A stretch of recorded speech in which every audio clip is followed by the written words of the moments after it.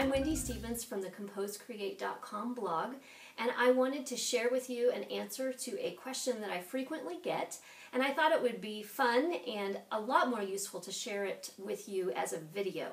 So some teachers ask me, how in the world do I give my students these studio licensed pieces in such a way that they actually keep them looking really nice? And so just briefly, if you purchase a studio licensed piece from ComposeCreate.com, you can actually make as many prints or as many copies of that particular piece that you need to for as long as you're teaching. It's that particular piece. You just buy a studio license for each piece, and then you only have to pay one price for that. So how in the world do you keep your students' music from looking like this when they've practiced it for a number of weeks? Or if you can't see this, this is pretty wrinkled, and actually frequently it looks much worse than this. There are dog prints on it and stains on it, and one of my students even had trouble with chocolate and candy in her bag, and so her music ended up being stuck together and looking really nasty.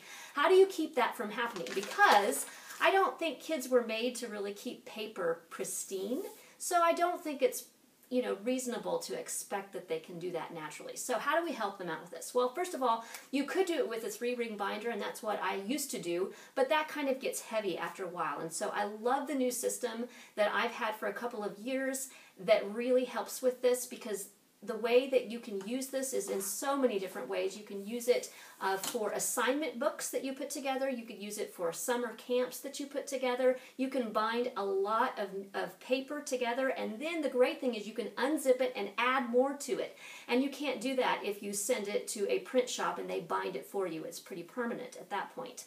So I just wanted to share with you how this works. If you're interested, then maybe that will be helpful to you. So what I have is called the GBC ProClick system. And then all you need is this and then ProClick spines. And if you'll scroll down, if you're on the blog post on ComposeCreate.com, you'll be able to see actually some links where it will take you to these places.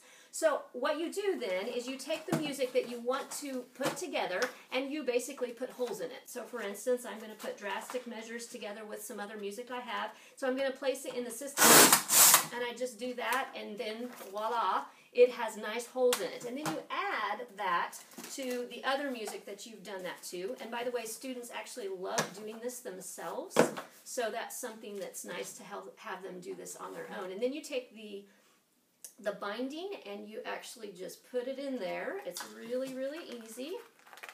And then you take the zipper, they call this the zipper that comes with each of these bindings, and you actually zip it all up. And so again, this is what the students really find fun. Let me make sure I have it all lined up.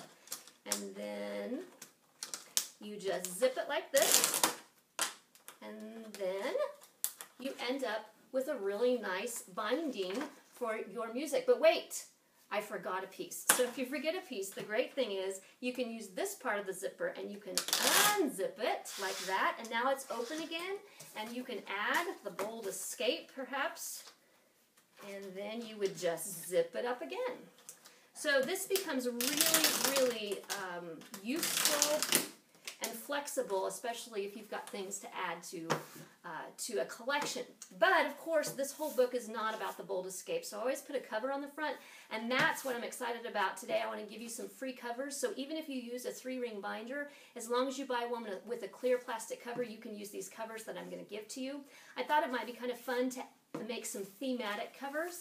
And so for instance, one of my students really likes The Hobbit and Lord of the Rings, and so I created this cover for him that looks like that. And down here, these are actually Word and Pages files, and it's not a PDF, so you can actually adjust this particular setting, or these particular words, and this is a graphic, so you can just change that to be whatever you want. And then if your students love Minions, then you've got this. If they just love girly sort of fonts, that's there. This is a little bit Star Wars-esque.